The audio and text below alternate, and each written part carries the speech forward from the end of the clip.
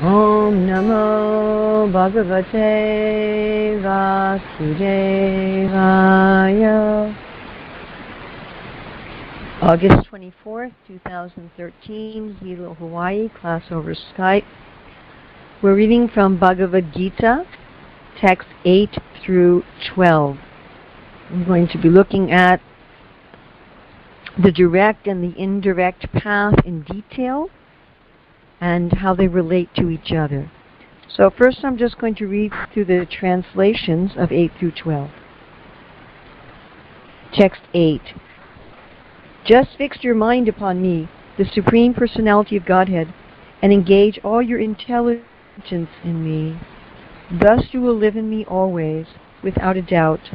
Text 9. My dear Arjuna, O winner of wealth, if you cannot fix your mind upon me without deviation, then follow the regulative principles of Bhakti Yoga. In this way develop a desire to attain me. Text 10. If you cannot practice the regulations of Bhakti Yoga, then just try to work for me, because by working for me you will come to the perfect stage. Text 11. If, however, you are unable to work in this consciousness of me, then try to act giving up all results of your work and try to be self-situated. Text 12. If you cannot take to this practice, then engage yourself in the cultivation of knowledge. Better than knowledge, however, is meditation, and better than meditation is renunciation of the fruits of action, for by such renunciation one can attain peace of mind. So I hope you can all see the slides that we're going through. So here we're going to look at the relationship between the two paths. Again, the goal is spiritual loving service for Shima Sundar. So that was established in the beginning of the chapter. Now the principle of these verses is that there are acceptable processes, good processes, better processes, and best processes to achieve the goal. So you can think of, if you're going to travel from one point to another, what's the best process? Do you take a plane? Do you take a car? Do you take a bicycle? Do you take a boat? What's the best way to get there? Of course, what's best depends on who you are. So when we say what is the best process, it's what's best for me and what's best for me now. So if you have an old junky car, you don't have enough gas or petrol for your car, then a bicycle might be the best path for you now. And the principle is that it's better to achieve success at a lower level than to fail at a higher level. So when I was running a school, I often had students who demanded to be put at a higher level than they were able to function. And that wasn't going to be good for them. What was better is that they proceed step by step from where they are. Of course, the opposite is also true, that if you're qualified for a higher level, it's best to be able to be at the level at which you can function well. So when we talk about, but we should keep in mind that when we're talking about what is the best, we're talking about not just in some theoretical, abstract way, what's the best, but what's the best for me? And what's the best for me now? Because what's the best for me is going to hopefully change as we engage in the practice. So as we go through these verses, we should be able to figure out, where am I? Where am I on this path? Am I on the direct path? Hopefully everyone listening is on the direct path. Did I make a mistake and get on the indirect path? We talked about that in the first session, and we're going to get into more detail today. If I'm on the indirect path, how do I jump over to the direct path? If I'm on the direct path, where am I? And what would be my next step to progress? And am I in the right place on the direct path?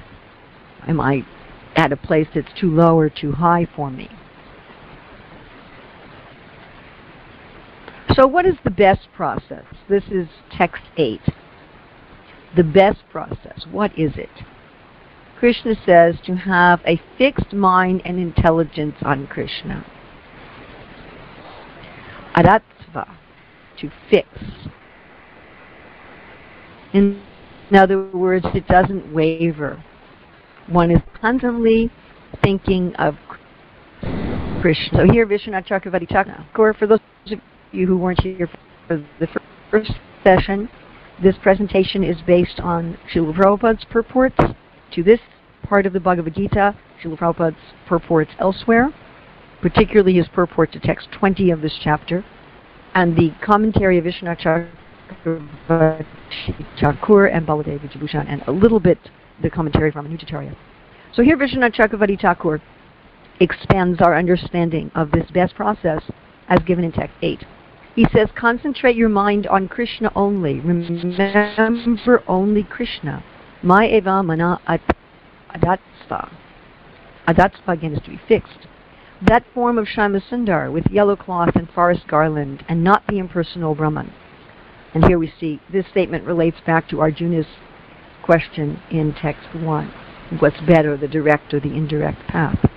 And also fix your intelligence, which has the power of discrimination upon Krishna. This means to continually reflect on the statements of Scripture using intelligence, which will result in meditation. Such contemplation is called manana. Thus you will attain residence near Krishna.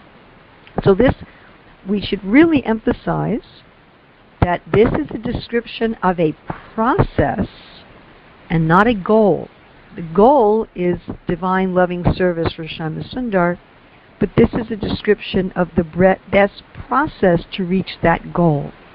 And the best way of reaching that goal is to have both one's mind and one's intelligence totally fixed all of the time without any deviation upon Krishna.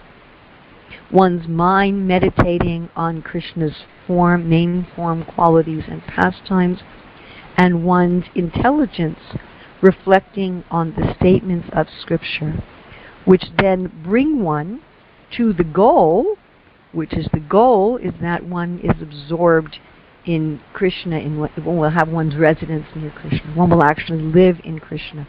Now, what's the qualification? How do you know if you can have your mind and intelligence 100%, 24 hours a day, fixed on Krishna? And Srila Prabhupada describes this in this purport. He said, the symptoms that indicate whether or not one's qualified is that when you're chanting Hare Krishna, you're experiencing that Krishna and his internal energy are dancing on your tongue. That you're experiencing that when you offer food to Krishna, Krishna is directly eating that food, and you're not living on the material platform. You're experiencing that you're living not in the material world, but in the spiritual world. Prabhupada would often describe his own life like that. That he'd say, I'm not really in New York, I'm really in Vrindavan. Wherever I go, there is Goloka Vrindavan. You know, he'd be asked, have you ever seen Krishna? And he'd say, yes, I'm seeing Krishna at every moment. So this is the qualification for text 8 process. And what's another name for this process? Bhaktivinoda Thakur, in his commentary on text 8, said that this process is called Raganuga Bhakti. And this Raganuga Bhakti, we should really emphasize that Raganuga Bhakti is a process. It is a sadhana. The goal of Raganuga Bhakti is called Ragatmaka Bhakti, or living with Krishna in Goloka Vrindavan. But it is a process. It's not that sadhana bhakti is only Vaidhi. Sadhana bhakti is divided into two categories, Vaidhi sadhana and Raganuga sadhana. So this is a process. So one may say, well, I'm not qualified for this process. I don't have these qualifications that Srila Prabhupada mentioned.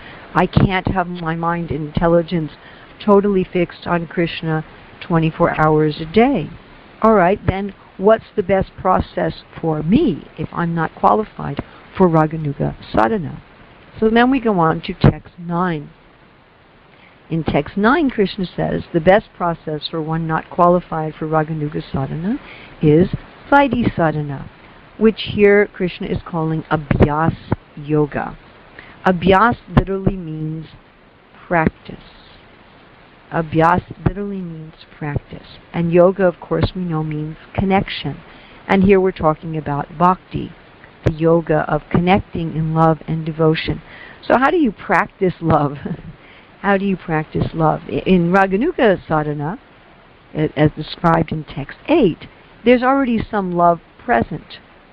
The total absorption of the mind and intelligence, let me go back for a minute, this total absorption of the mind and intelligence in Krishna is the result of some raga. It means that there's already some attachment.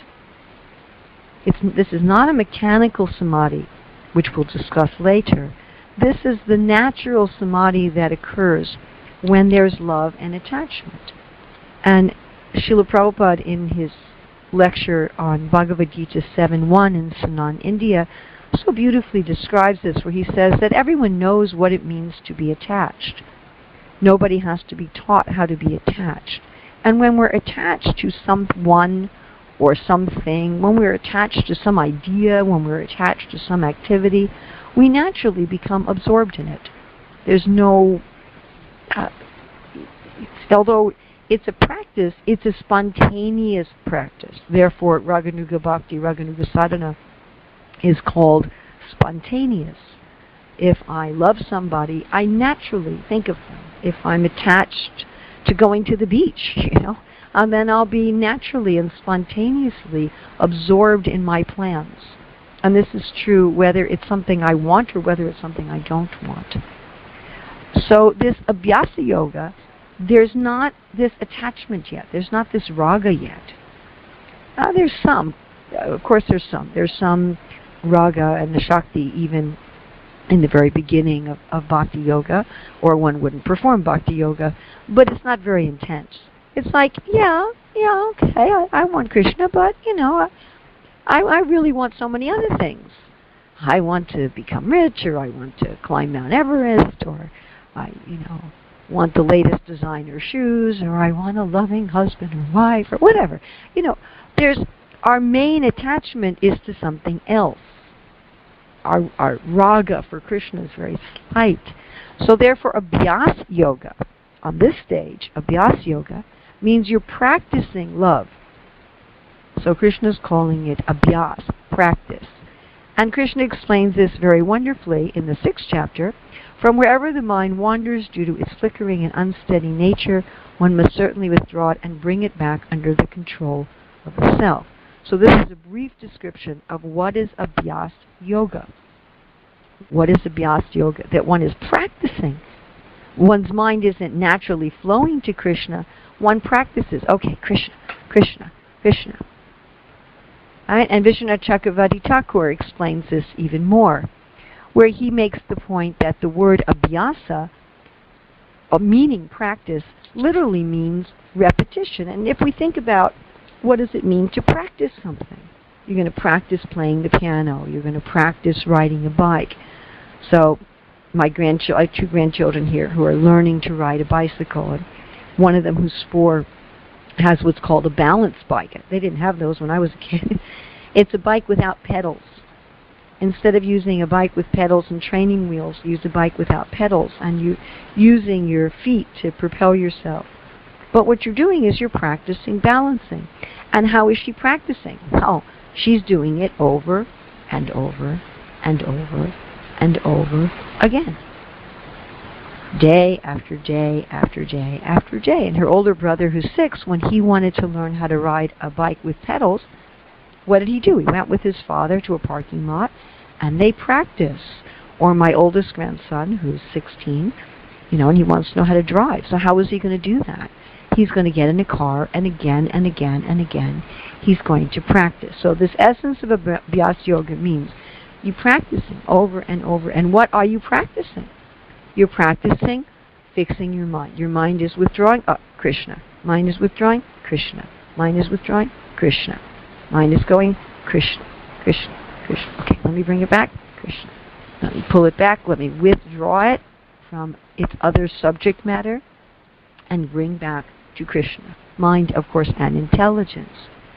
And Srila Prabhupada, in his purport to 1.7.10 in the Bhagavatam, says that this practice is transcendental.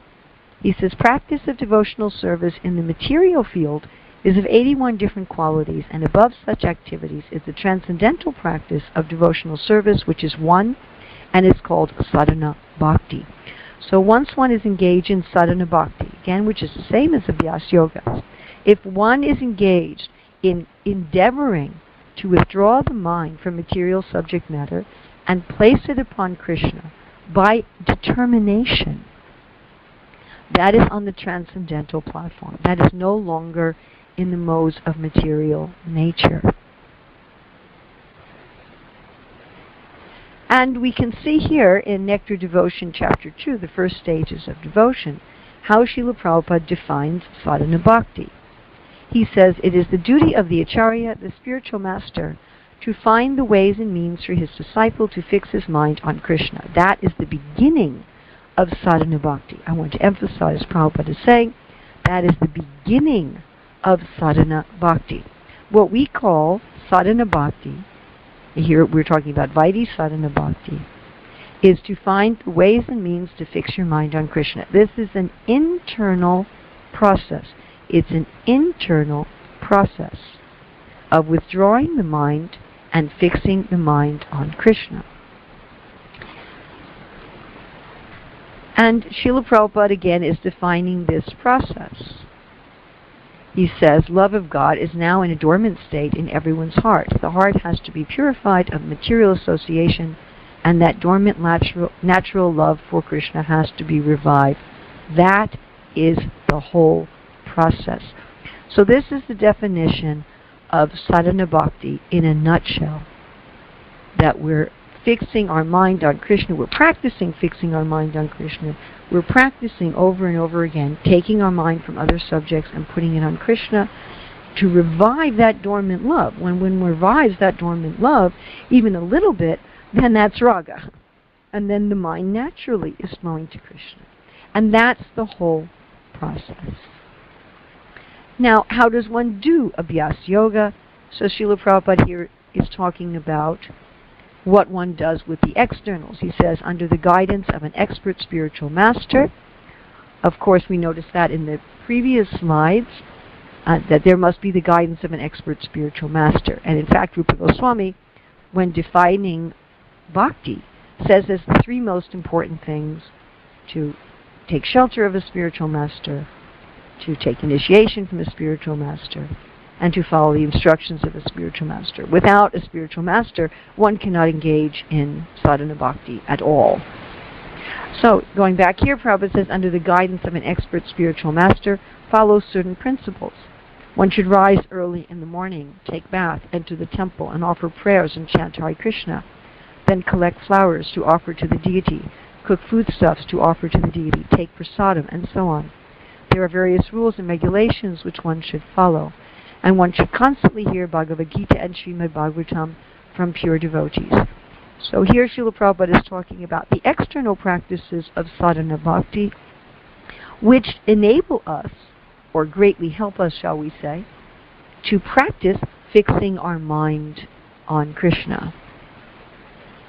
And as Prabhupada defines here in Bhagavatam 1.5.36, he said, while performing duties, so we just mentioned what those duties were, right? Getting up early, taking a bath, entering the temple, collecting flowers. While performing duties according to the order of Sri Krishna, the Supreme Personality of Godhead, one constantly remembers him, his names, and his qualities. So that's how one does abhyas yoga, or Vaidhi sadhana bhakti, that as one is doing these activities for Krishna, one makes an effort. Let me think about Krishna. Let me think about Krishna, because one is doing one's activities for Krishna, one can do that. In Prabhupada's purport to 1.5.27, he says, the gross body should be engaged in acts of rendering service to the Lord, as in bringing water, cleansing the temple, or making obeisances, etc. The path of archana, or worshipping the Lord in the temple, involves engaging one's gross senses in the service of the Lord. Similarly, the subtle mind should be engaged in hearing the transcendental pastimes of the Lord, thinking about them, chanting his name, etc. And we see, if we go back to this other slide, where Prabhupada is talking about externals, taking a bath, chanting Hare Krishna, collecting flowers. And then he also says, and one should constantly hear Bhagavad Gita and Bhagavatam. So that's on the platform of the mind. So both things are going on here. In the Abhyas Yoga that Krishna is describing in text 9 of this chapter 12, there's two things going on simultaneously. One is engaging one's gross senses in the rules and regulations, the to-do and the not-to-do of bhakti, and one is making an effort to keep bringing one's mind back to Krishna. And we should just note that in text 8, Raganuga Sadhana, one is also engaging one's gross senses. I mean, externally, somebody on the path of text 8 and someone on the path of text 9 are not going to look that different. Someone on the path of text 8 and text 9, they're both engaged externally in bhakti. Someone on text 8 is constantly absorbed in Krishna with their mind and intelligence. Someone on text 9 is dragging their mind and intelligence back over and over again. Now this is also interesting here in Prabhupada's purport to this chapter, text 20. And in text 20, in the purport, Prabhupada gives a summary of the whole chapter. Prabhupada talks about the mood of one in Abhyas Yoga. Not just always thinking about Krishna, but Prabhupada says one need not bother about materials to keep body and soul together, because by the grace of the Lord everything is carried out automatically. Now, one may ask, well, does this mean that if one's in the household or ashram, that one doesn't do something to have a source of income? No, of course not. That's, if you're in the household or ashram, doing something to have a source of income is part of your service. If you're in the brahmachari, vanaprastha, or sannyas ashram, not doing something to get an income is part of your service. If you're engaged in earning an income in the brahmachari, vanaprastha, or sannyas ashrams, then you either need to change your ashram and get married, or you need to get it together to follow your ashram. But in the grihastha ashram, part of one's duty is to earn a livelihood, and as Bhaktivinoda Thakur writes in his Sharanagati prayers, that the devotee is earning a livelihood for the household, but he's thinking this is Krishna's household, and this is just my duty to maintain Krishna's household, very much like the brahmachari who's going out and collecting donations of goods or money, is doing that in order to maintain his guru, in order to maintain the temple. He's not thinking, he turns everything over to the guru. So in a similar way, the grihastha who is performing Vaidhi sadhana bhakti is giving everything to the deity. Right? The grihastha should have an altar in their home, and the deity is the proprietor. They're not thinking, this money is for me. This money is for my sense enjoyment. Of course, Prabhupada talks about that the grihastha gives 50% of their income for Krishna and 50% for family maintenance. So certainly the grihastha has the, not just the right, but the grihastha actually in one sense has an obligation to use part of their income for the maintenance of their family members, and we could even say for the sensory needs. I wouldn't say sense gratification in a sense of being separate from Krishna, but the basic bodily, mental, emotional, social needs, as Bhaktivinoda Thakur describes so wonderfully, that the grihastha has some obligation to provide for these things, for the family members and for oneself. In fact, there's a nice description in the 11th canto of this one brahmana who was so stingy that he wouldn't allow any kind of material facility for himself or his family members with his money. So certainly the grihastha needs to do that. That's what the grihastha ashram is for. But one is not in any anxiety. If one is doing Vaidhi sadhana bhakti, one's anxiety is, how can I bring my mind back to Krishna? One's anxiety is not about bodily maintenance. One is engaged in the activities of maintaining the body and the mind and the emotions and all these things out of duty for Krishna, because that's one's duty according to one's ashram, and not thinking that I am the doer. So this is quite an important principle of Vaidhi sadhana bhakti, and certainly it's there in Raganuga sadhana bhakti. And whether or not one can maintain this mood is really going to be crucial to whether or not you're going to be engaged in Abhyas Yoga. Why is that? Because Abhyas Yoga is all about what you're doing with your mind and your intelligence. And if one is thinking It's my duty to maintain the family. How am I going to get money? How am I going to get money? How am I going to get money? I'm the doer, I'm the doer, I'm the doer. You're not going to be able to be absorbed in Krishna. The fact is you're absorbed in Krishna, then you go about your duty to earn an income according to your propensities, but your anxiety is for Krishna. Your anxiety is not for your income. Now, how does one get from Abhyas Yoga to Raganuga Bhakti? How does one make this jump from text 9 to text 8? So that is described in text 9, where Krishna uses the word icha, desire. In this way, Krishna says, by repetitive practice, develop a desire to attain me, or Krishna. So we can't stress how important this is. This is, if anyone who's listening to this, if you can see, okay, this is where I am. I'm in Abhyas Yoga. I'm in Vaidhi Sadhana Bhakti. My body is engaged in the angas of bhakti. I'm making an effort as much as I possibly can to fix my mind and intelligence on Krishna. I do my duty without worrying about maintenance. My worrying is about Krishna. How will I know when I'm ready to progress to Raganuga Bhakti? How will I know when I'm ready to just fix my mind and intelligence on Krishna? And we get asked this question all the time. How can I become fixed? What's the jump? What's the jump from this struggle?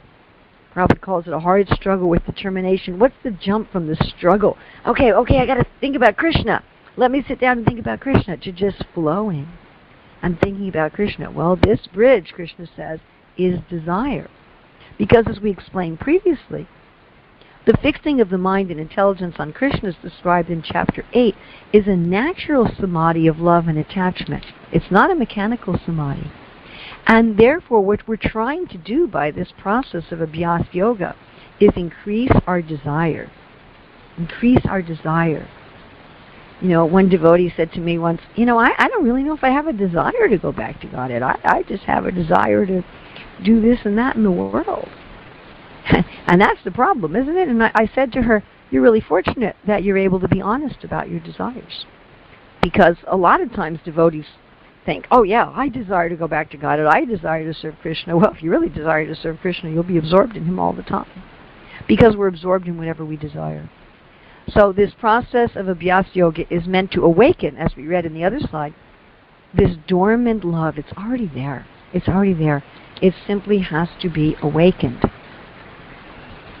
There's this wonderful purport in Bhagavatam 1.2.3, easy to remember because it's Bhagavatam 1.2.3. Where am I going to find the essence of our practice of Krishna consciousness? It's 1.2.3 purport, Srimad Bhagavatam, 1.2.3 purport. The essence is desire. Prabhupada has this amazing quote. He says, the materialistic world is called the darkest region of God's creation, yet the unhappy materialist can get out of it simply by desiring to get out. Simply by desiring. That's the whole key. If you only remember one thing from today's class, please remember it's all about desire. It's all about desire. So the whole purpose of Vaidhi Sadhana Bhakti, or Abhyas Yoga, is kindling this desire. Because somebody could say, well, I have the desire to get out. Oh, well, good to be honest about our desires.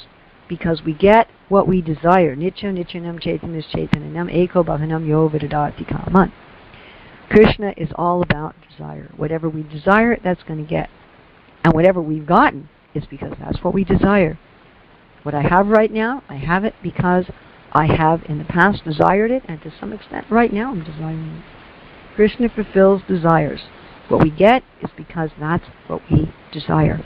And the whole process of bhakti is to increase and increase and increase that desire. So here we see a little chart. Abhyas Yoga creates a desire which leads to Raganuga Bhakti. Just a little note here that it doesn't have to lead to Raganuga Bhakti. It could lead to Vaidhi with Bhava. So if somebody wants to go to Vaikuntha or Ayodhya instead of Goloka Vrindavan, then Abhyas Yoga, instead of leading to Raganuga, will lead to a Vaidhi Bhakti or a reverential Bhakti that's full of Bhava. Well, that's just another note. So this is the essence of what we're talking about here. Abhyas Yoga is you're engaged in the externals of Bhakti with an endeavor to fix your mind on Krishna without anxiety for maintenance. with the aim of increasing desire.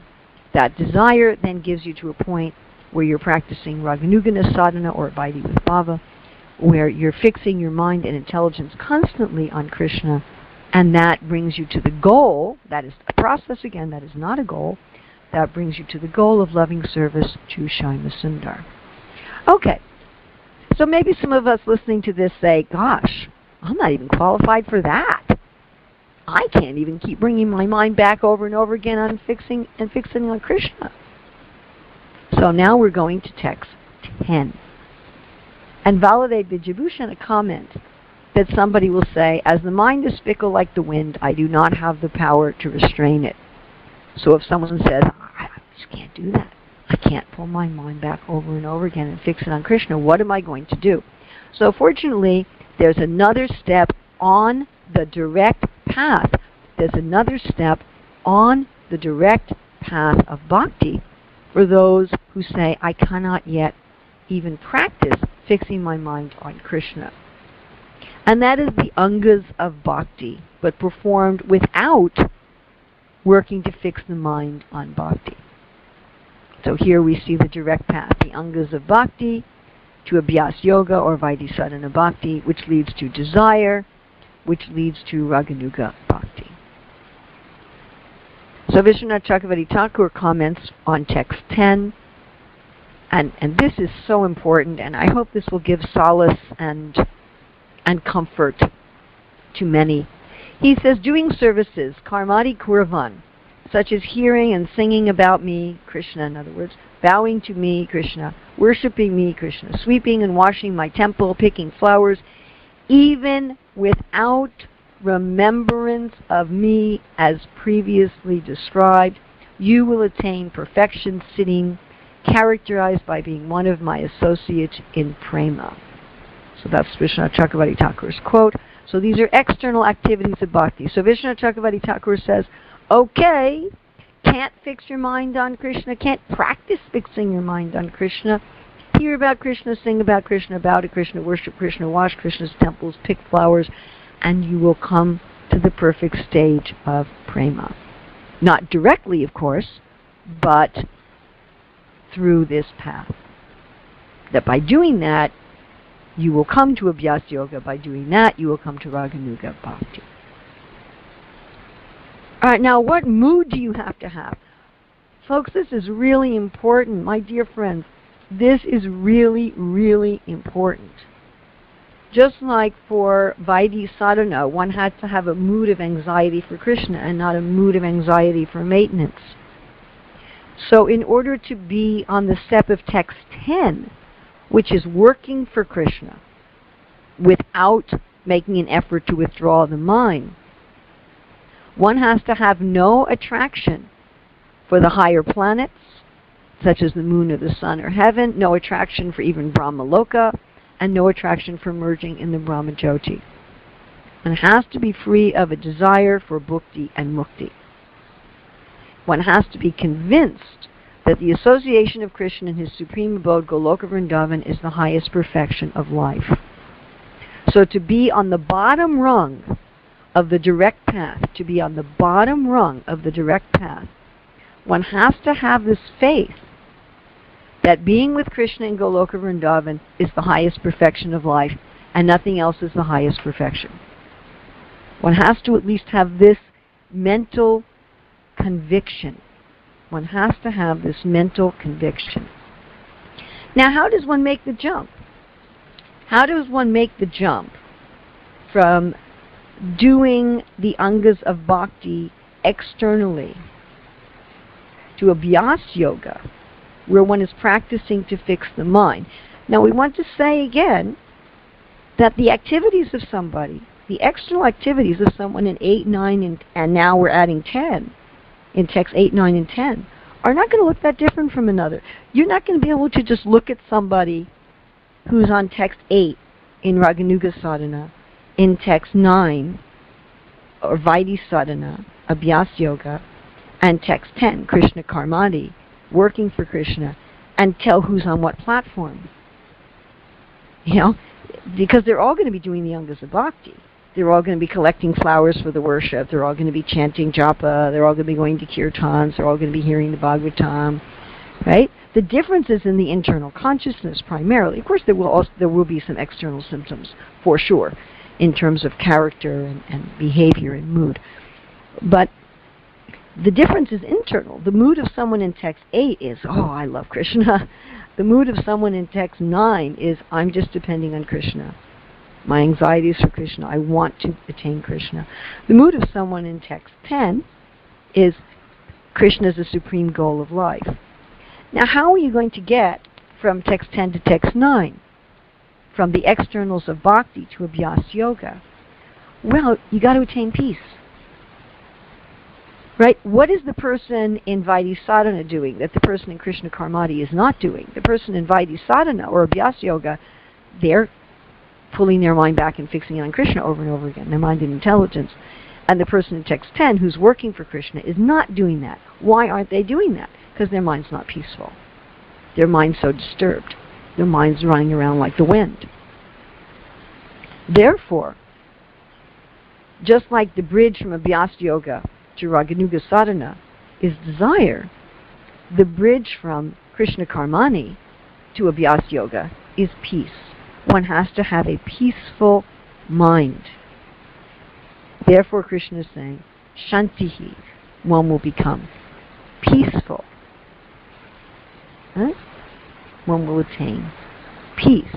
And in our part 3, which we'll give next week, we will look at the qualifications of peace. That's text 12 to 13. I can't emphasize how important this one, chapter 12, is. Now, if we can understand chapter 12 of the Bhagavad Gita, you don't need to understand anything else. Now, how does the person on the bhakti path achieve peace? How do you do this? So let's say that you figured out by now, oh my God, okay, I'm in text 10. I'm in Krishna Karmani. I'm not even in Vaidhi sadhana.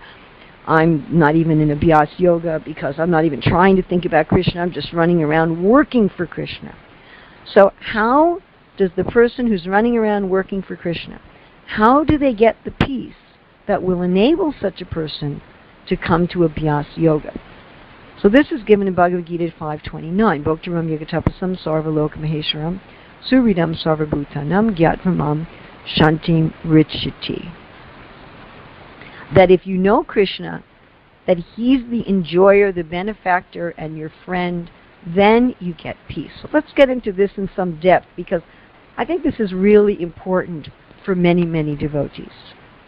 How do you do this? Let's get, what is this essence of 529? There was a deity of Krishna in the very early days of the movement, just Krishna standing with his hand on his hip. I wish I could get a photo of that deity. He wasn't installed on the altar. He was placed like in the vestibule of the temple. And Prabhupada said this deity should be named Kartami Shahi. Kartami Shahi, the boss. The way one attains the peace required, just practice fixing the mind on Krishna, is to have this mood that Krishna is Kartami Shahi, the boss. Let's get into this a little bit. This is Bhagavatam 1.5.35. Yad atra kriyati karma bhagavat paritoshanam jnanam yat tad ahinam hi bhakti yoga samanvitam. Whatever work is done here in this life is for the satisfaction of the mission of the Lord is called bhakti yoga, or transcendental loving service to the Lord. Whatever I'm doing, I say, this is for Krishna. My dear friends, what we're talking about now is the essence of the mood of text 10 of chapter 12. I'm working for Krishna. I'm not working, I'm working for Krishna. I love this letter. It's to my god sister Sacharya, 1972. He says, you are married wife, so in that position you should serve your husband nicely always, being attentive to his needs. The nature of woman is to be attached to her husband and family. So our system is to minimize this attachment by making the ultimate goal of our activity the pleasure of Krishna. Just try to please Krishna always, and no material circumstances will be able to cause you any discomfort. How interesting. How interesting. Here Prabhupada's talking about a wife, and he's saying generally the woman is very attached to husband and family. What does that attachment mean? That attachment means that I'm serving my husband with the view of pleasing my husband. Why do I want to please my husband? And here's Prabhupada saying, be attentive to his needs, because I want to get something from him. That's what attachment means. Attachment means I'm thinking, let me please my husband and be attentive to his needs, and that way I'll be taken care of. Aha. So Prabhupada says, decrease your attachment to your husband. Oh, what does that mean? I won't care about pleasing him anymore? Oh, one is still going to be attentive to his needs, but for whose pleasure? For the pleasure of Krishna. Simple switch. Simple switch. For the pleasure of Krishna. So, my husband really likes rice-style chapatis and sabji. That's what I'm going to cook. But not so my husband will be pleased. So Krishna will be pleased. I'm being very attentive to his needs, but so Krishna will be pleased. Why am I going to work hard at my job? Why am I going to study hard in school? Why am I going to be kind to my wife? Why am I going to take care of my children? So Krishna will be pleased. My mood is Krishna's watching. Okay? It's like some places you go, they have these security cameras, right? Somebody's watching. Or you make some phone calls and there's a little announcement. This call is being recorded. So Krishna's watching, right? Everything we do, it's being recorded. Krishna's in our heart. Ishwara sarvabhutanam hrideshe arjuna tishtati. Brahman sarvabhutani yantra rudrani maya. Krishna's there. He's watching. He's listening. Is he pleased?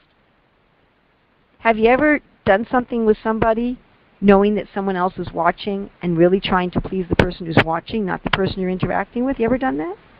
Sure, we all have. We've all interacted with person A trying to impress person B. Just like if a man wants to marry a woman who already has a child from a previous relationship. So he's playing with that child to impress the woman, not to please the child. Yes? Love me, love my dog.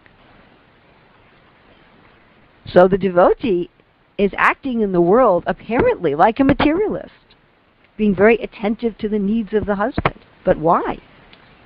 To please Krishna. This is the mood, this is the essence of Krishna Karmani. This is the essence. Prabhupada says in Bhagavad Gita 1.536 purport, in every sphere of life the Lord should be situated as the proprietor, even in our ordinary dealings. For example, in our household affairs or in our business or profession. Kartami Shai. Krishna's the boss. He's the boss. I work for Krishna. I work for Krishna's company. I give this example a lot. Krishna is the proprietor.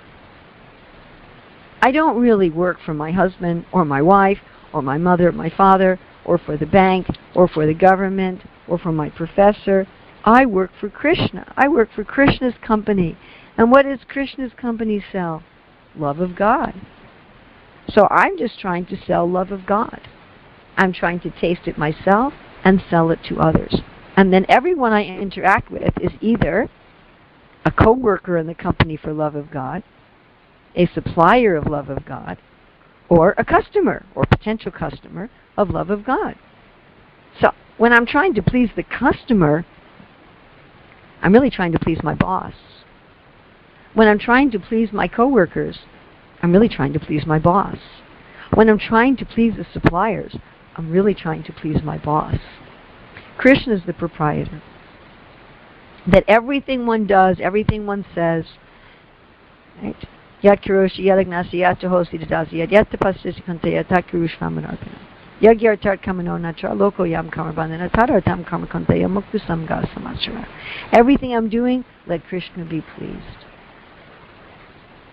And in the purport to 1155, which Srila Prabhupada refers to in the purport to 1210, which is the verse we're talking about now, he says one should not be attached to the result of his work, but the result should be offered to Krishna, and one should accept as prasadam the remnants of offerings to Krishna. This is the mood of Krishna Karmati. So if one wants to progress to being able to withdraw his mind and thinking of Krishna, one must adopt this mood. Otherwise, one's not in the path of bhakti at all. So one has to adopt this mood. Everything I'm doing for Krishna. And whatever I enjoy is prasadam. My dear friends, Krishna is going to give you things to enjoy in this world. And that's okay. Krishna is going to give you nice food to eat if you're in the Grahastha ashram. He's going to give you gross and subtle sex life and nice clothes and a nice place to stay.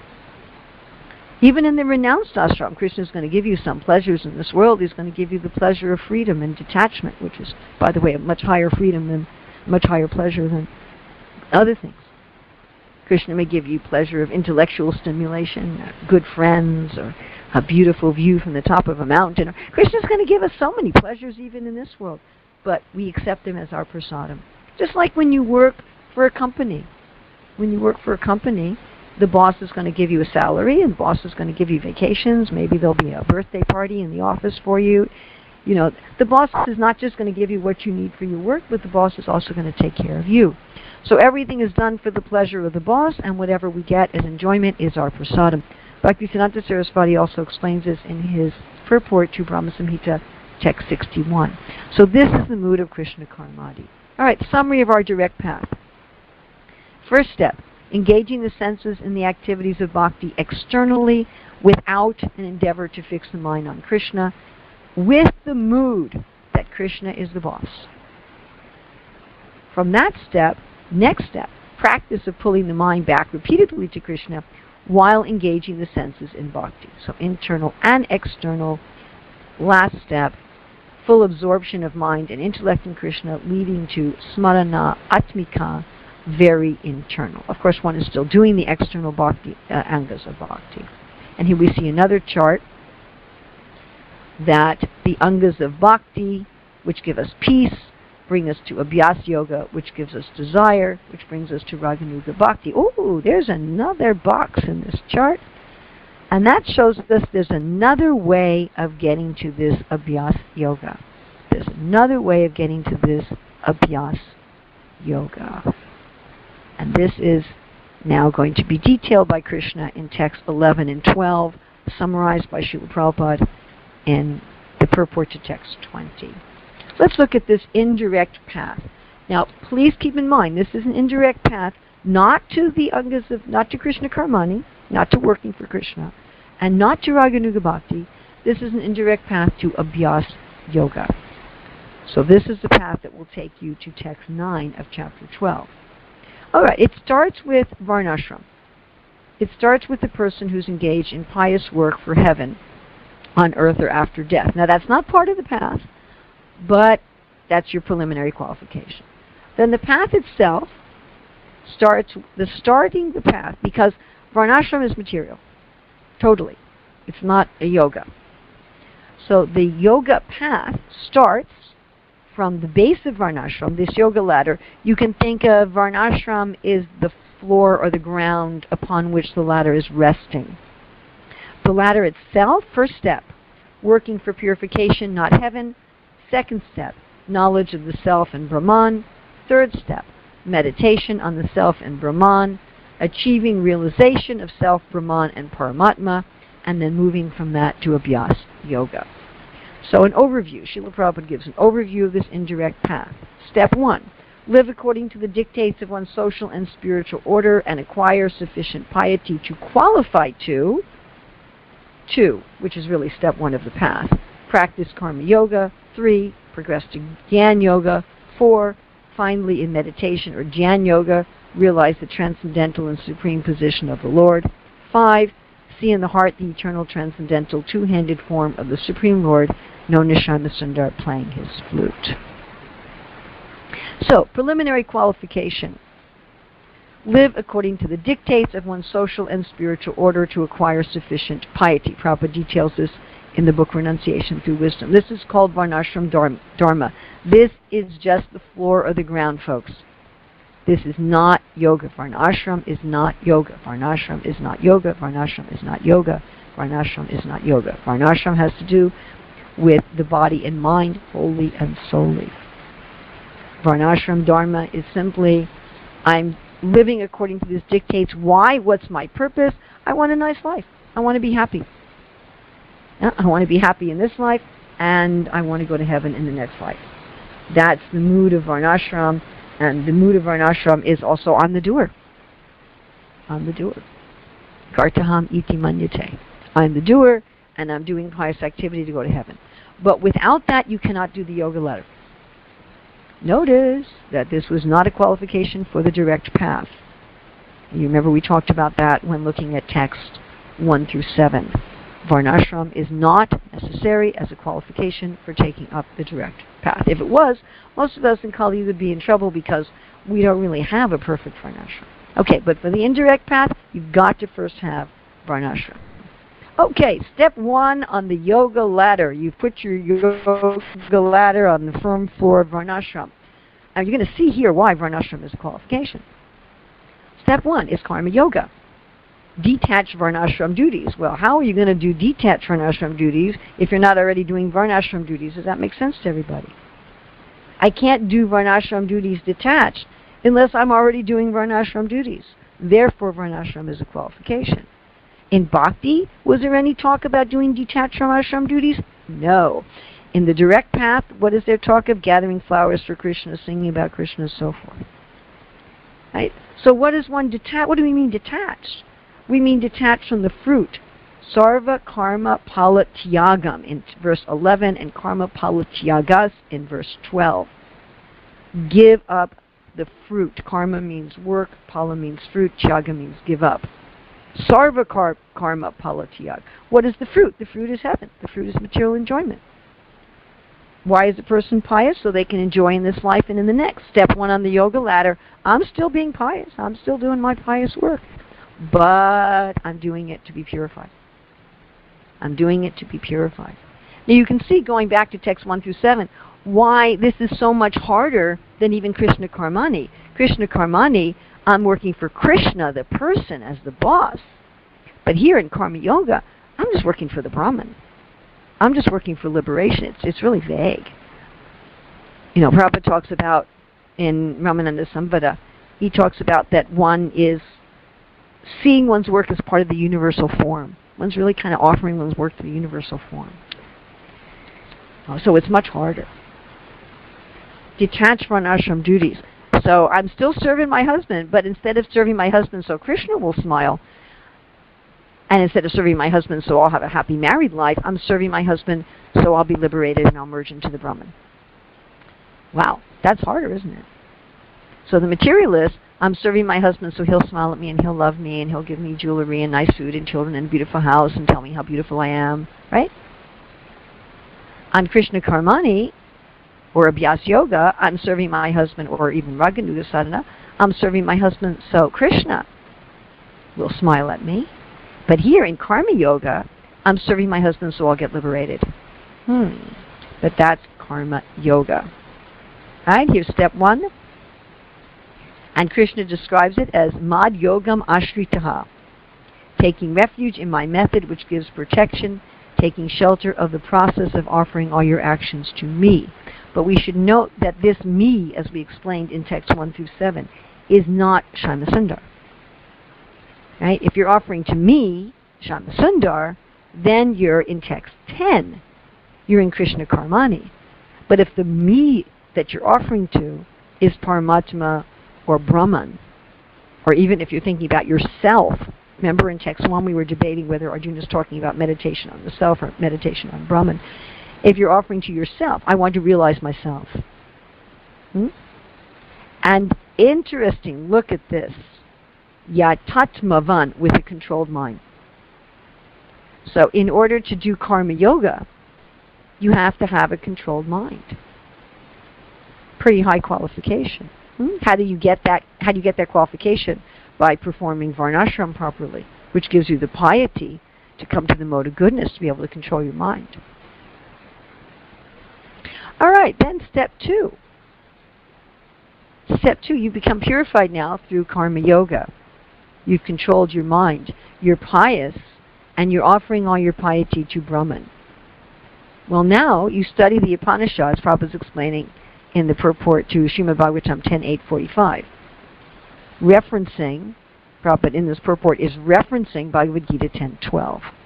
He says, study the Upanishads and gain Brahma Gyan, impersonal realization of the absolute truth. And then he advances still further to Sankhya Yoga in order to understand the Supreme Controller who is indicated in Bhagavad Gita 10:12. Param Brahma Param Dhamma Pavitram, 10:12, I'm sorry, not 12:10, my mistake. 10:12, Param Brahma Param Dhamma Pavitram Paramam Bhavam Purusham Sasvatam. So this is the process of Gyan Yoga. The process of Gyan Yoga is, now you're not so much engaged in the activities of the world. Please try to understand this distinction. In Karma Yoga, you're out doing your Varna and Ashram. Okay? You're out acting according to your Varna and Ashram, working in the world. Well, in Gyan Yoga, you're not doing that anymore. In Gyan Yoga, you're just studying the scriptures. That's your work. It's very interesting that in the Jewish tradition, there's definitely a place for this Gyan Yoga. So in the Jewish tradition, it's where, basically, by the way, everybody gets married. There's no renounced ashram among the Jewish tradition, at least not in modern history. So they encourage a married man to cease from all regular work and simply study the scriptures. Not even teach, just study.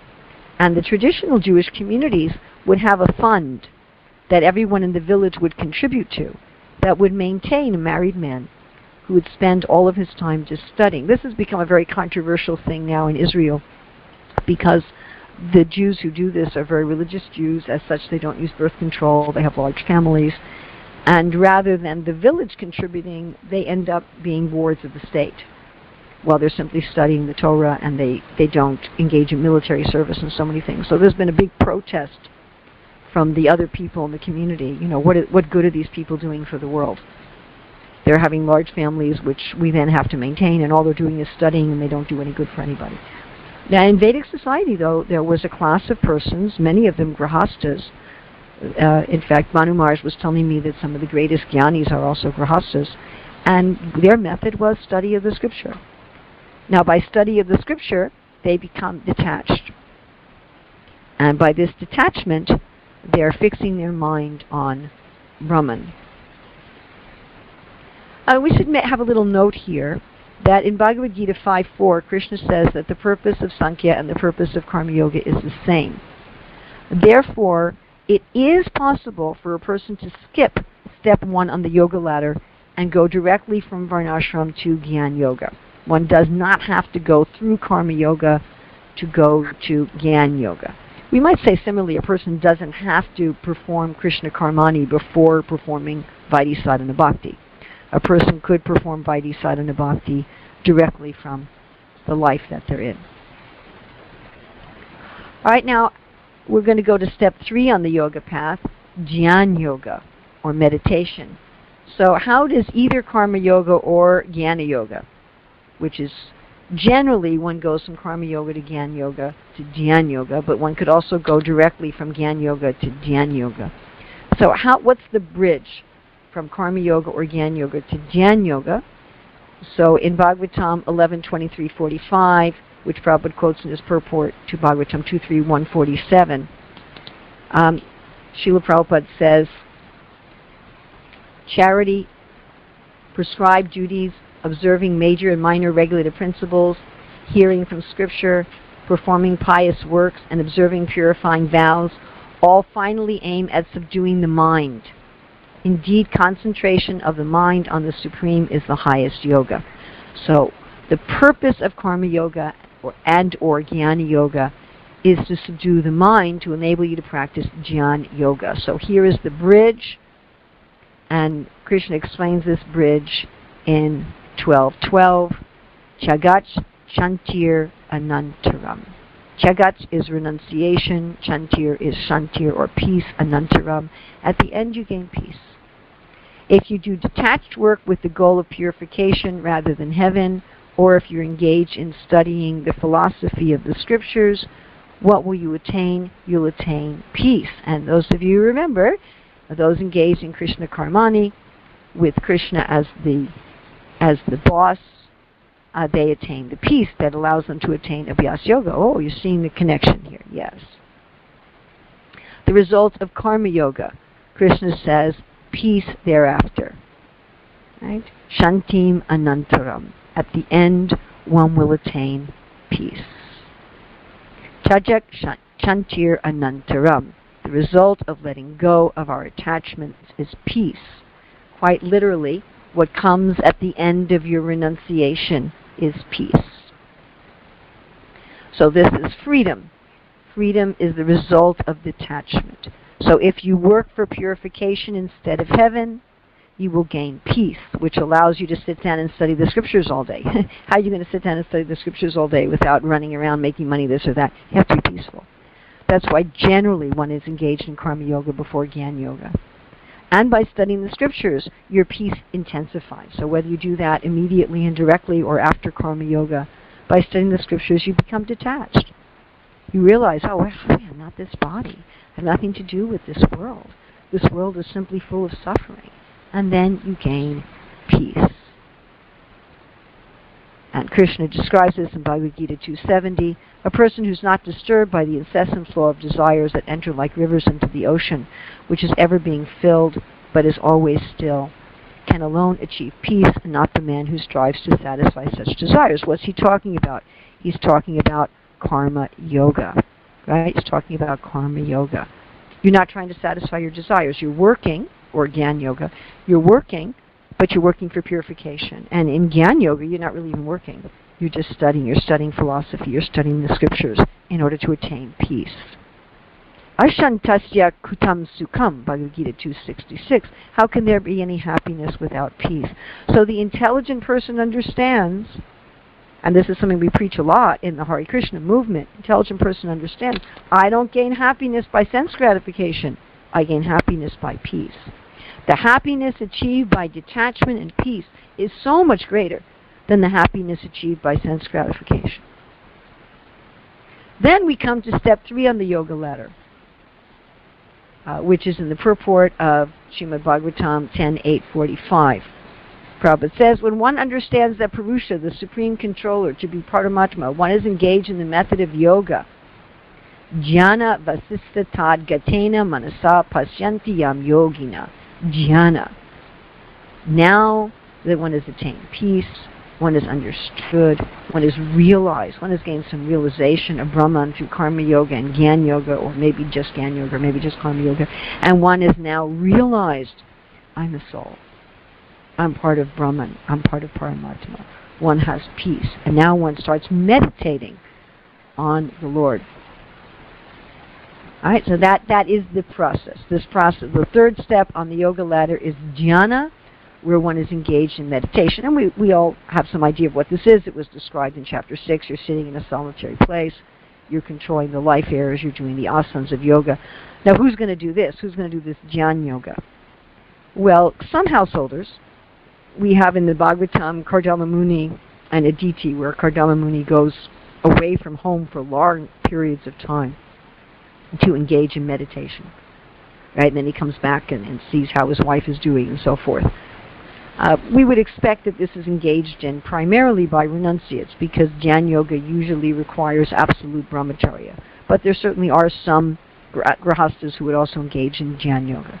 But we would assume that in most cases, having achieved Brahman realization through Karma Yoga or Jnana Yoga, one then leaves the world entirely. So in Karma Yoga, one is still working in the world externally, though one's goal and consciousness is different. In Jnana Yoga, one's not really working in the world, one's just studying.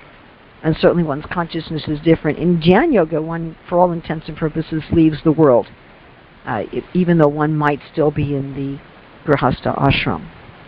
Generally, one would go to the Vanaprastha or Sannyas ashram. All right, how does one get from Karma Yoga, Jnana Yoga, or Jnana Yoga or Jnana Yoga to Abhyas Yoga? Because if you remember way back when, that this is the indirect path to Abhyas Yoga. Prabhupada says in his purport to Bhagavad Gita 12.5, it's by the grace of a devotee. Because when you get to Jnana Yoga, now you've realized the Supreme, you're meditating on the Supreme. But you have to have some faith that the Supreme is Krishna. This has to have some grace.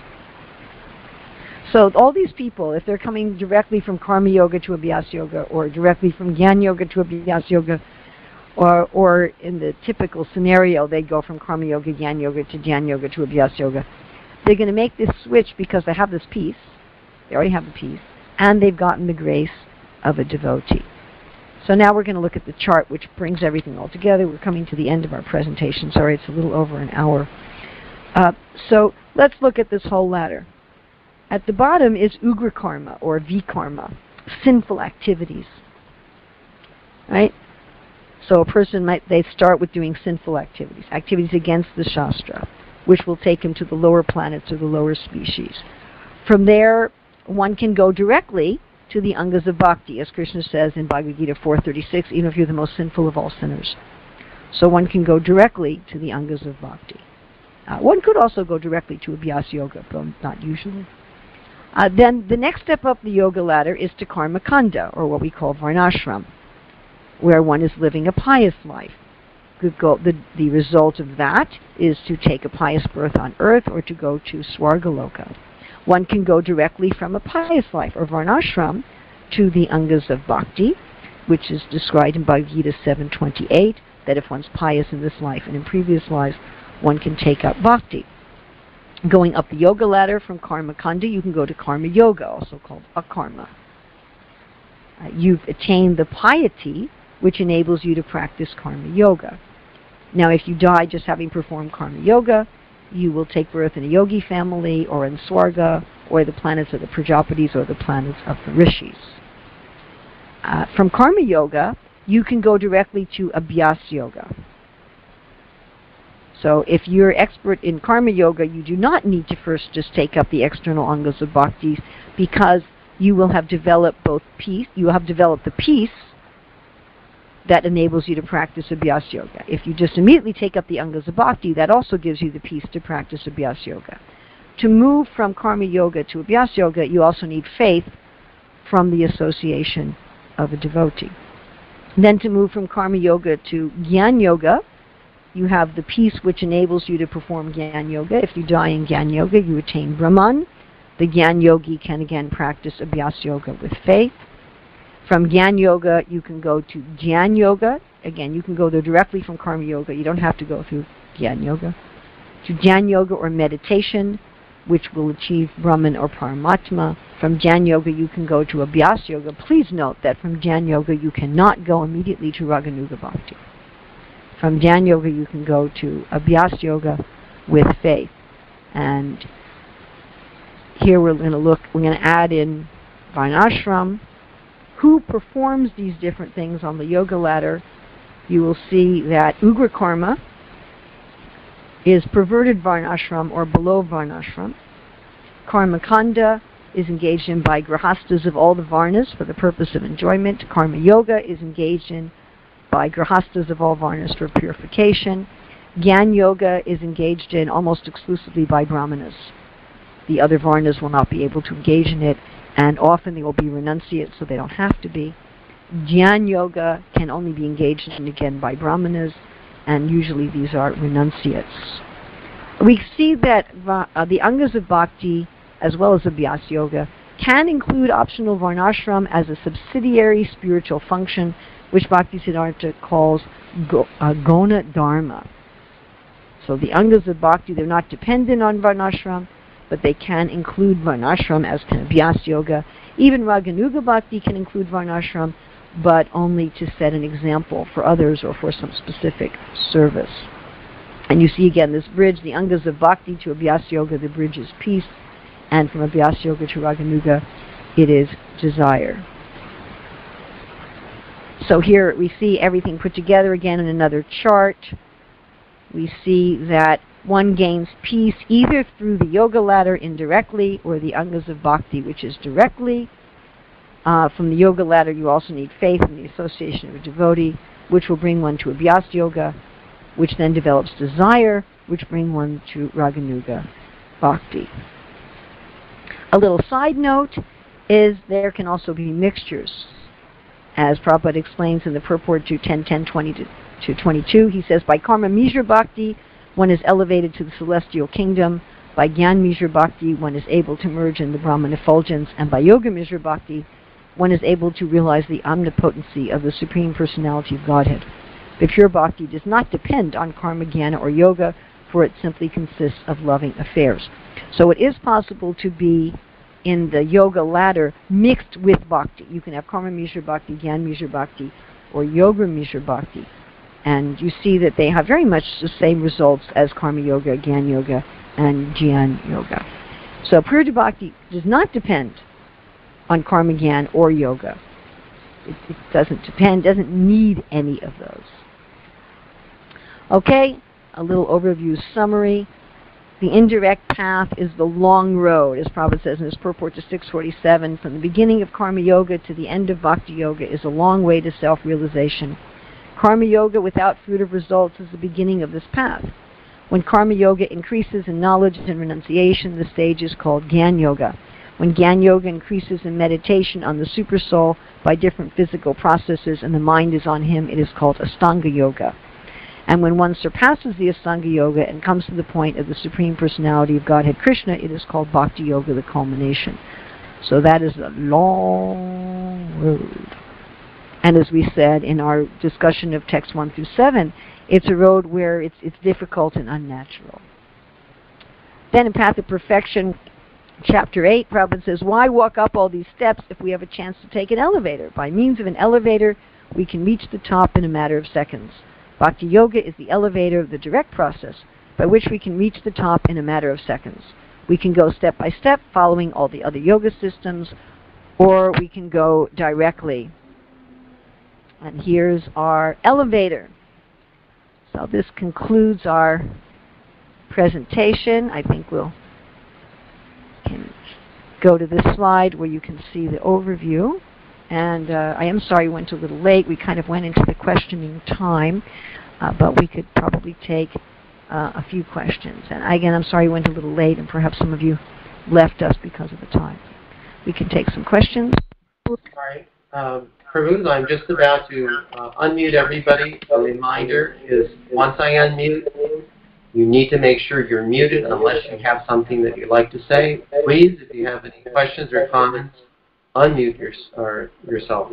So I'm going to universally unmute everybody right now and leave it open. Mother Urmila, is there any realistic value in the yoga ladder at this time in the age of Kali Yuga?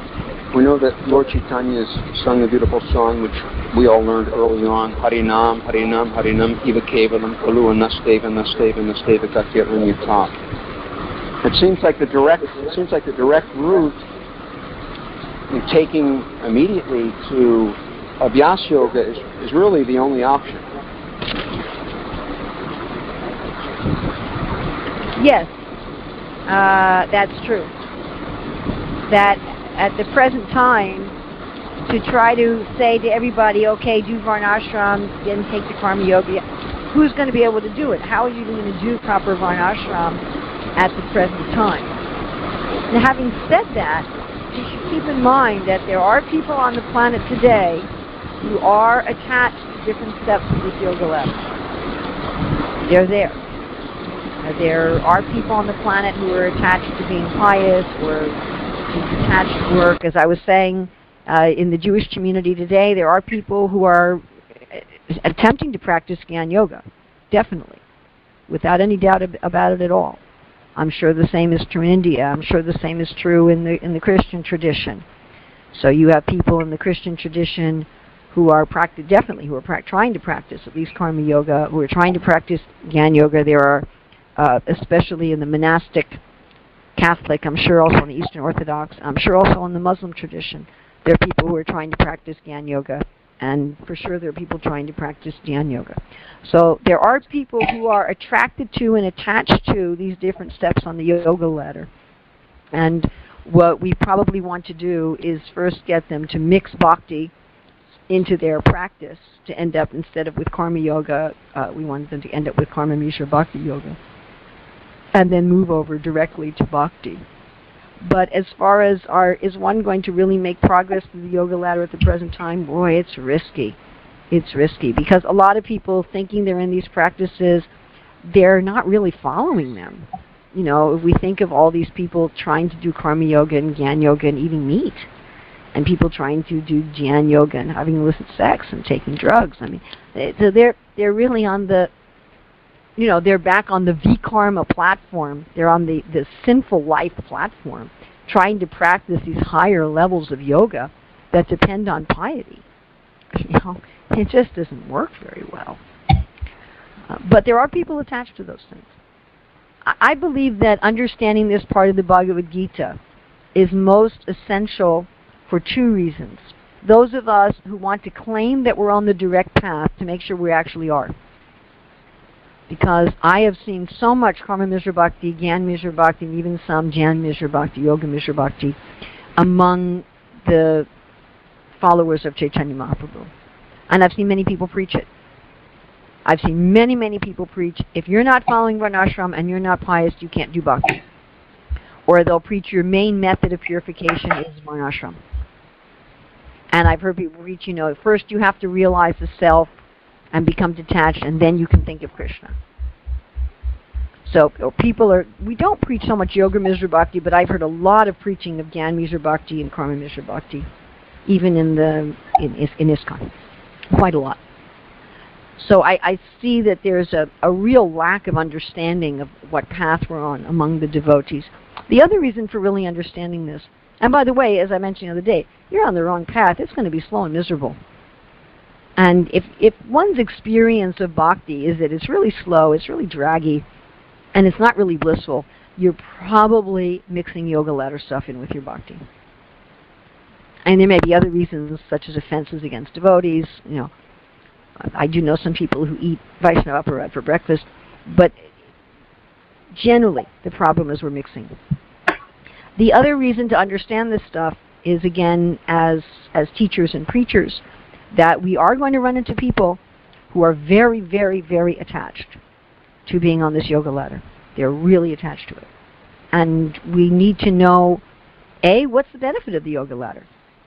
It's not rubbish. What is the benefit? What is it doing for them? If we find somebody who is actually advancing Karma Yoga or Jnana Yoga or Dhyan Yoga, they can go over to Vaidhi Sadhana. They don't have to be external. I mean, there's one devotee I know, who might even be listening to this class, one of my Shiksha disciples, that before joining the Hare Krishna movement, he was a Buddhist monk for, I think, 20 years, and was engaged in Jnana. So if somebody's been doing Jnana for 20 years, they're able to take up practices of bhakti that somebody coming right from, marijuana smoking, hamburger eating, movie going is not going to be able to do very easily. So to be able to know as a preacher and teacher, if we meet people who are genuinely on this ladder, how to engage them, and also to know how to preach to people that they can make this jump over to bhakti. Mataji, I have about half a dozen questions. Maybe I can get in one. They're all your questions, or they're other people's questions? No, mine. Great answer. Thank you. That was wonderful. Ramana, why don't you pick your most important question, because it's already late. I think I'll have time for one. Okay. Most important question for me is the jump from the Angas, the yoga ladder to Abhyasa Yoga. We've had this discussion, especially with Gary Govardhan and others. Why? How is it possible that they come in contact with the devotee? Is there any qualification for those that are on the yoga ladder that they're going to make that jump? What about the unfortunate people that don't make the jump because they don't come in contact with the devotee? And they're going to be stuck. Yeah, are they stuck, or is they? Where are they going to go? If you enter into if you attain, say you attain the Brahman, or you attain Paramatma. From the Brahman, you don't really have much option but to come back to the material world and then find devotee. But you come back without any karma. So you come back, you come to the higher planets, where you can get some nice association with devotees. With the Paramatma, you should be able to go from Paramatma to Bhagavan without having to come back and take another birth. It's possible that you'll meet some devotees of Bhagavan there. And I'm wondering in the Brahman, I mean, I don't know. This is a real wondering point, and I don't know who would know. But I'm just thinking about Brihad Bhagavatamrita, where Lord Shiva is traveling through the Brahman. And, of course, Lord Shiva also brings persons to Vishnu. I wonder if any living entities can, by association with Lord Shiva, from the Brahman. I don't know. Generally, we talk about that from the Brahman, one has to come back to the material world, and from there associate with the devotee. So this would incline us that if somebody's become expert in these yogas in this life, it's to their advantage to get a devotee association in this life before they leave their body. Because once they leave their body and they merge in the Brahman, then they're going to be there for quite a while before they can come back and get some devotee association. So we're trying to give devotee association to everybody on the planet. That's our mood. Practically speaking, how many people are walking around right now in 2013 that are Brahman realized or Paramatma realized? Really, how many people are we talking about here? Not a whole lot. There are some. There definitely are some. Unquestionably. There are some people walking around on the planet right now that are Brahman realized or Paramatma realized. I've met some of them. But it's rare, because people aren't usually following this yoga ladder properly. That's going to be an unusual situation. But our whole Sankirtan movement is to give people the grace of a devotee, is it not? That's part of our own process of following the Angas of Bhakti, is being teachers and preachers, no matter who you are, no matter what your external situation is. Is that all right? Anyone else have a question?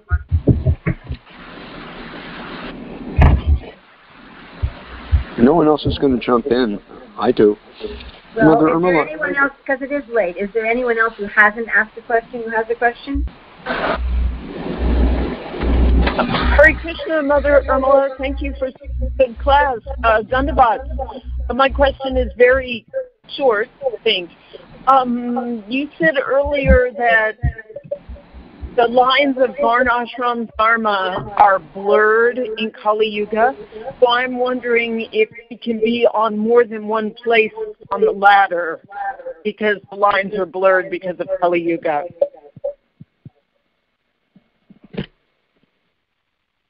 All right, well, that's we're mixing two things.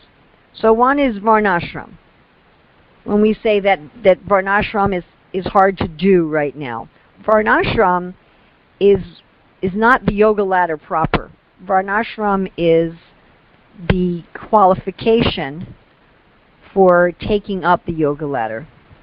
It's not the qualification for taking up bhakti, but it's the qualification for taking up the yoga ladder. And the problem is that right now, it's very difficult to perform Varnashram properly. So we still have people who have Brahminical inclinations, Kshatriya inclinations, Vaishya, Shudra, but to really be a proper Brahmana or a proper Vaishya or a proper Shudra right now is pretty hard. Even to be a proper Brahmachari, proper Grahastha, proper Vanaprastha, proper Sannyasi is really pretty difficult. I'm sure, absolutely, totally sure, that there are some people on this planet of whatever it is, 6-7 billion, who are properly situated according to Varna and Ashram. I'm sure there are. I don't know how many, but for sure. But it's unusual. We're not in a situation where the majority of the population is like that, as was true in former ages. In former ages, if somebody was married, they were a proper married couple. The husband and wife were respectful to each other. They were earning an honest living according to their Varna. They were raising first-class children. They were contributing some honest means of prosperity to the society and so forth. How many people are doing that today? I mean, people can't even stay married. I mean, what do we say? Hare Krishna. So the fact that Varnashram the pious life isn't really current on the earth today means that most people are not qualified to take up the yoga ladder. End of story. Now that means if people are trying to go through the yoga ladder, they're probably doing it wrong. So people who are trying to be karma yogis, like I gave the example of the people in Israel who are trying to do Gyan Yoga. That's what they're trying to do. I'm sure that's not what they call it, but that's what they're trying to do. But they're meat eaters. So they don't even have the varnashram thing right, because to do Gyan Yoga, you've got to be a Brahmana, you're not supposed to eat meat. So what, are they really doing Gyan Yoga? Oh, not really. So are they really going to get the result of Gyan Yoga? Oh, not really. So in that sense, it's mixed up. If you want to talk about another kind of mixed up, and I'm not sure if this is what you're asking, but if you want to talk about a mixed up in terms of can these stages be mixed, the answer is yes, and there's nothing wrong with that. In other words, I was talking about bridges from one to the other. So if you're going from karma kanda to karma yoga, or karma yoga to Gyan Yoga, or Gyan Yoga to Jnana Yoga, or if you're going from the Angas of Bhakti to Abhyas Yoga, or Abhyas Yoga to Raganuga Bhakti, or you're going from the Yoga ladder to Abhyas Yoga, or you're going from ordinary material life, sinful or pious, to the Angas of Bhakti, there's bridges. So you can be on one shore, and you can also be walking over the bridge. If you're walking over the bridge, you're going to display parts of both things. So if someone's moving from Abhyas Yoga to Raganuga Bhakti, for example, then they're going to be somewhat practicing Raganuga Bhakti. If they're moving from the Angas of Bhakti to Abhyas Yoga, they're going to be somewhat practicing Abhyas Yoga. So that's also entirely possible. And in fact, it's expected.